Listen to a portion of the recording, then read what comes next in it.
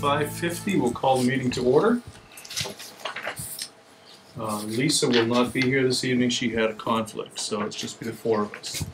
So first item of business is to look at the report of the minutes from last meeting, which was November 1st.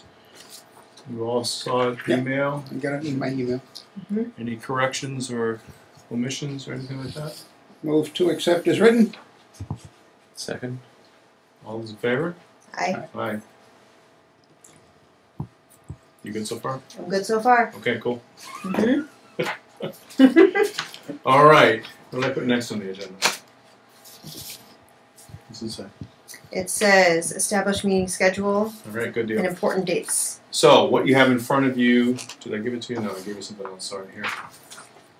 This is a meeting schedule, proposed meeting schedule. Basically, what I did was I cut and pasted, plagiarized Susan's schedule from last year Okay. with her permission. Changed the dates. Hopefully, I got them right. This basically just sets up a tentative schedule for our meetings for the next, until town meeting, basically. So you'll see that starting in January, we sort of go to every other week meetings from once a month. Starting in February, we then meet weekly with the department heads, because that's when they're asked to bring in their budget requests, and they make a presentation to us. We schedule meetings, usually 3 or 4 departments at a time. We go through that, and then for the month of March, we meet again roughly weekly. Last half of March, first week in April or so, Barbara comes in and tells us what we can and cannot spend for money and that sort of thing, and then we put together the budget. So a couple of points I will make. This is all very tentative. I will say that I would, at least 2 or 3 of these meetings just won't happen because we won't have something going on, or we'll get snowed out or something like that. So there's some kind of built-in fluff in here. So don't get freaked out when you see this many dates to put on your calendar. Secondly, all of these dates right now are still listed on Monday because that's what we've done typically, but I don't know what Elizabeth, the new town administrator, is going to want to do. I don't know if she's going to want to meet, join us at our meetings, and she will obviously be already booked with the selectmen on Monday nights, so we may need to switch our night to a different night. Okay. I tentatively scheduled our next December meeting for Wednesday, December 13th. That was more because Lisa said that was a good day for her. So, because if we went with kind of the same rotation we're in right now, it would be December 20th, which I thought was a little too close to Christmas for folks, or December, I forget what it was, 18th, I guess it was. So, so if that one's okay, we'll just keep that one on the 13th, and then we'll kind of play it by ear from there. So what we'll do at that meeting is we will finalize our letter that goes out to the department heads, which we'll look at in a second. We send it out to them usually the last week of the year, or the first week of the new year. We give them roughly 4 weeks to get it back to us. Most of them don't have a problem with that. They turn it around pretty quickly. They've got the stuff, pretty easily accessed, and they can just kind of turn it right around. So then they get it back to us by the 1st of February, and then that following week, whether it's Monday or Wednesday, whatever it is, we'll just kind of meet with the board of selectmen just to sort of bring them up to speed on what things look like from the different departments. If there's been something that's really out of line with what what has happened in the past, if a particular department is expecting some sort of a unusual expense, or they have a new program that they want to implement that hasn't been funded in the past that they'd like us to try and fund, that sort of thing. So we'll give them an initial heads up on that first week in February, and then, like I said before, we'll go from there on the department head meetings. So that's kind of how this looks. Again, all very tentative, definitely will change. So this just sort of gives you all a rough idea, so you can sort of block out the dates, keep it in mind. Next item that you have is the letter that we sent out last year. This is the cover letter that goes out with the department heads. So basically what happens is, if you look on the screen, I think I can bring one up. So this, when we update our budget, we have a sheet that we work with, and each particular department will have a sheet generated for it based on what was approved at town meeting last year. So, and you can see up here it has the line numbers where they fall on the budget. So, let's see. Get a juicy one here somewhere. Mhm.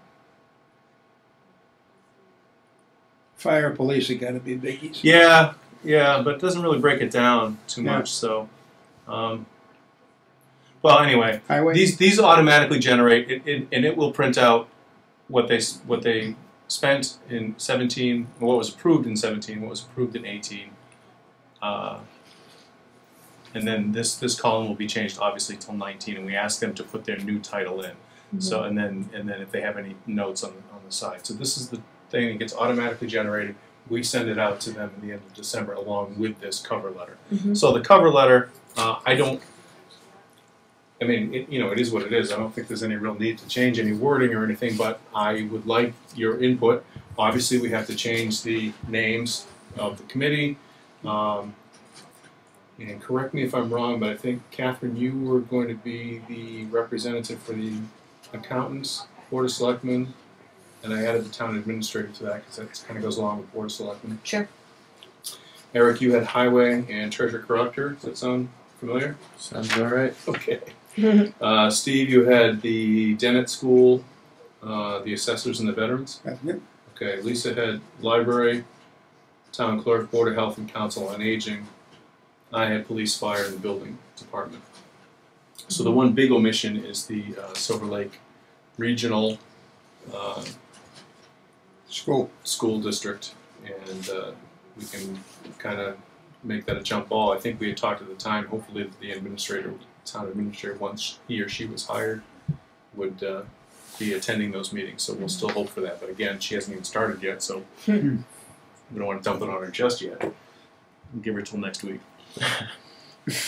Once you start. When she starts next week. Next week. A week Cool. from today, I think she starts. So, so again, if you just want to read through that real quick and see if there's anything in there that jumps out at you, we'll make the budget request due to the committee by Tuesday, January 30th.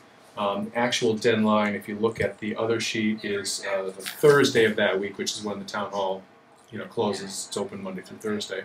But we put in the letter Tuesday to kind of give folks a couple of days to get it into our mailbox and things. So we'll eliminate that wording that says new for this year because it won't be new, obviously. But we'll just remind them that we have a staff salary expense line if they should list separately. Is there anything in there that anybody thinks we need to add or would like to see or explained better? Or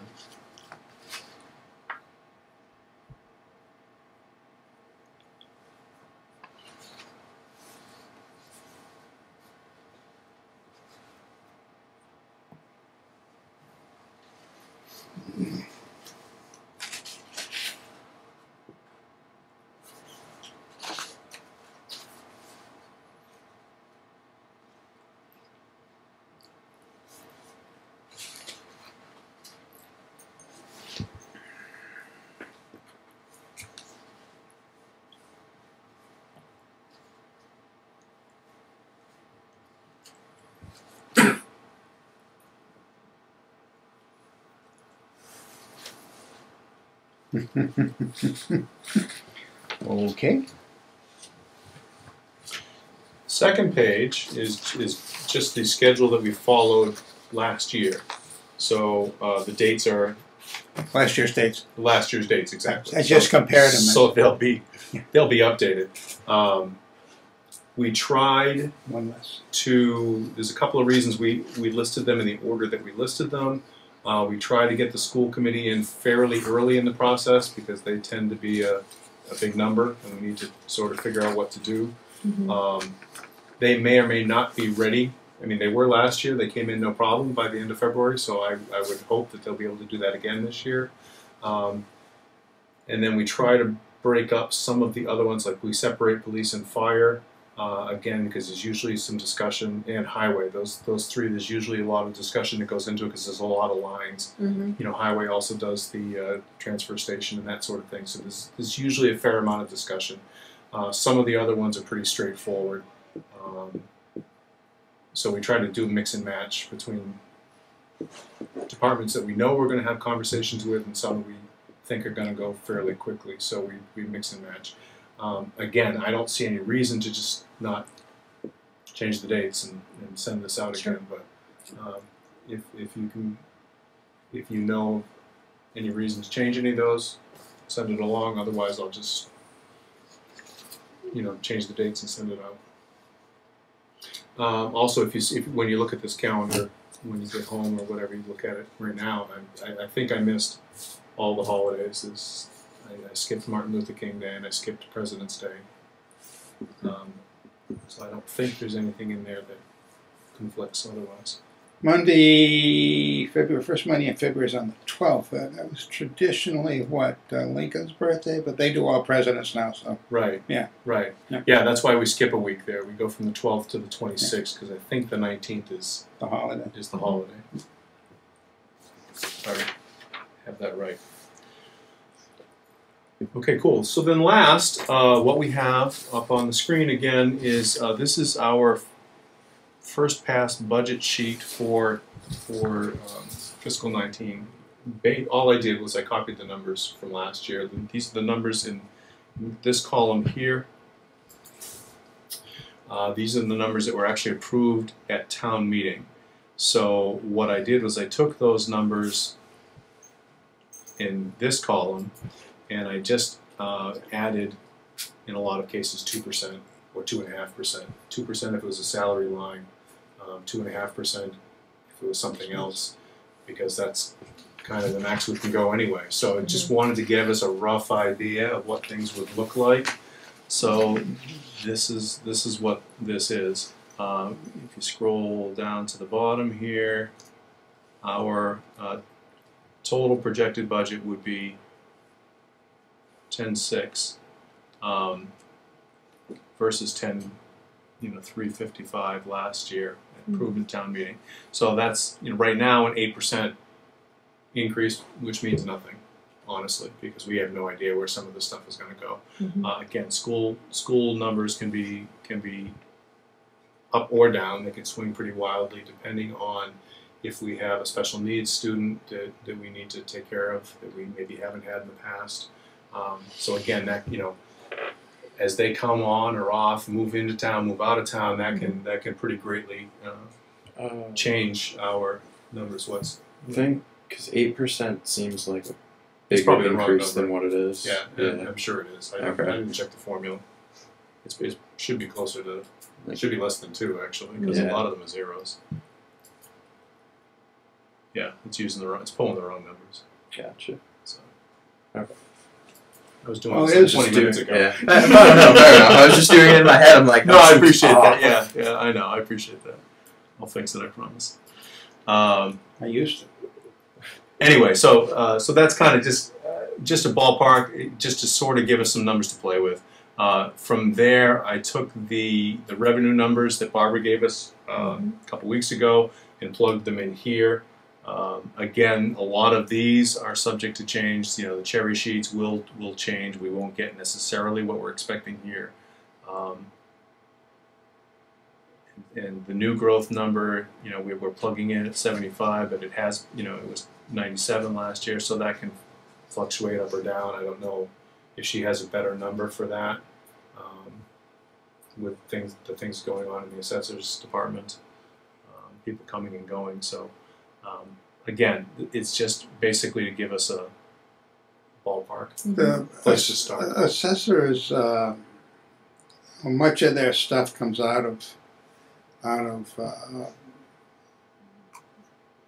the contractor that does the reassessing. So. Yeah, but I don't even know what we have for new growth. I I don't anymore either. Yeah, I mean we don't. Last year I know. We go with what they tell us. So we're projecting 75 because that's kind of where it's been trending. But you know, I should say. hopefully it'll be a little bit more. So anyways, you take this number 12,000,003. You subtract the 10.6, and it looks like we're doing really well. But again, obviously, this is just funny numbers right now, and this doesn't include any warrant articles that we put to the town meeting floor, which always comes up at $400,000 or $500,000 easily. Last year we had the additional $500,000 for the police station, so last year was 1.2 million. No, we're not going to be that high because obviously we're not going to have another $500,000 for the police station, but you can see some of the other ones that came through. So We haven't even broken ground on it. So anyway, that's kind of where we stand as of today. Okay. It's just a basis to give us some room for discussion, and then going forward, as we get these sheets back from the departments, we plug it in and see what they do to the bottom line. Mm-hmm. Any questions on any of this stuff? This is Excel. This is Excel. This is Excel. Yeah. Anything else on there? No. Our 20-minute meetings. Mm-hmm. That was it. All right. Can we pause for a second, please? If you can put enough together and you'll get your bit, but.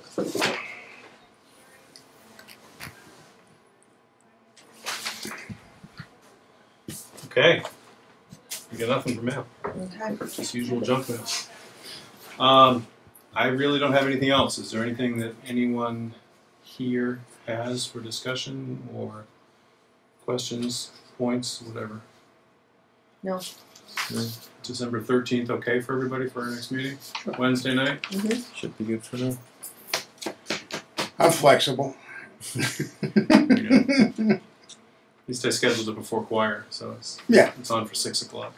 Yeah, so And given that our meetings last about 20 minutes, I'll be out of here before that. yeah. If you try that in February, I might not make it. Yeah. All right. Then, if there's no other business, I'll entertain a motion to adjourn. 13 December. Yes. Steve, so moved. So moved. Eric, Second. okay. All those in favor? Aye. See you next week. Okay.